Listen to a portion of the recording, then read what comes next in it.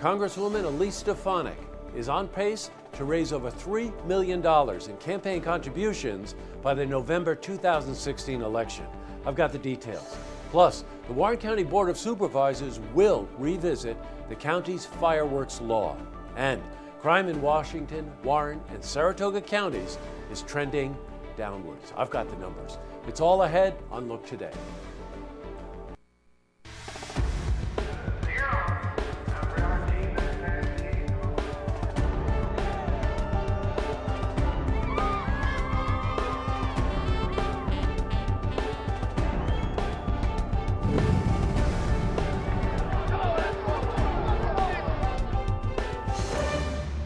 Welcome, everyone. Happy Friday. I'm J. Hood Jackson. And here's a look at what's making news today in Saratoga, Warren, and Washington counties. Well, in our lead story, it's been a year and a half since Congresswoman Elise Stefanik made history by becoming the youngest female ever elected to the U.S. House of Representatives. Well, a recently released campaign finance report shows that the voters who made her the youngest representative ever are continuing to support her. Stefanik raised just over $430,000 from 7 metropolitan area events. Last quarter, she received contributions from 21 states, Washington, D.C., and even London. Stefanik has also received money from 2 political action committees that focus on defense and education spending. Now, estimates suggest that if Stefanik continues to raise money at this pace, she will have $3 million in her campaign fund by November 2016. Now, change it from news to weather. We had another day of warm temperatures and low humidity. It made it perfect to be outdoors. But will the trend continue for the weekend? For the latest, we're going to head to the Glens Falls Weather Center for a look at your first forecast.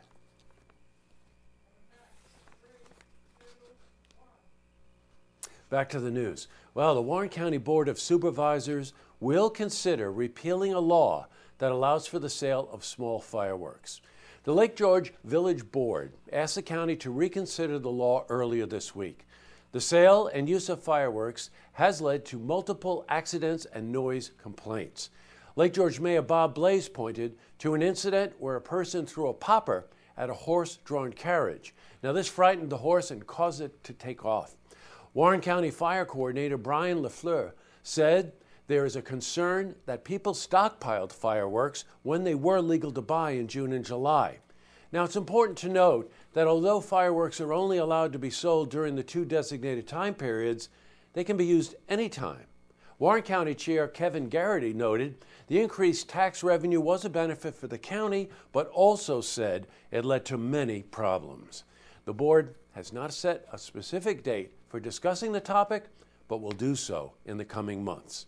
Well, also in the news, a recent report showed that crime continues to fall in our region. The report for 2014 showed that Warren, Washington, and Saratoga counties have all seen a drop in serious crimes for 3 straight years. Saratoga County dropped 42%, Washington County 30%, and Warren County 25%. Now, a serious crime includes murder, forcible rape, car theft, larceny, burglary, and felony assault.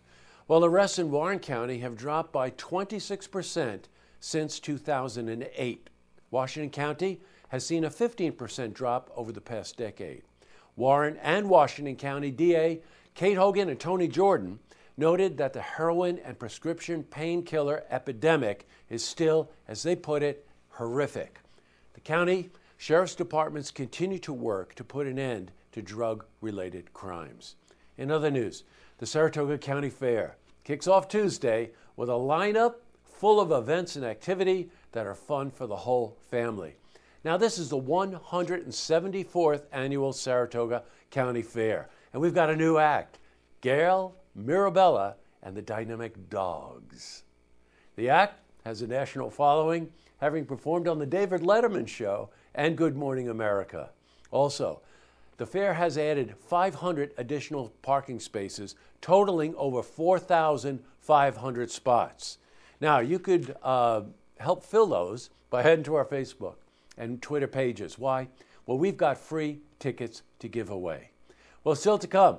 If your kids like making films, then listen up. Founder of the Saratoga Film Academy, John Dorflinger, is here to tell us about the different classes he offers kids of all ages. Plus, Melaine Jackson and Jeff Kingsley are here to discuss Melaine's Diamond Jamboree. You want to see that? But first, if you see news happening, you want to share a story idea, or join us for an interview, give us a call on the hotline. The number is 798-8000.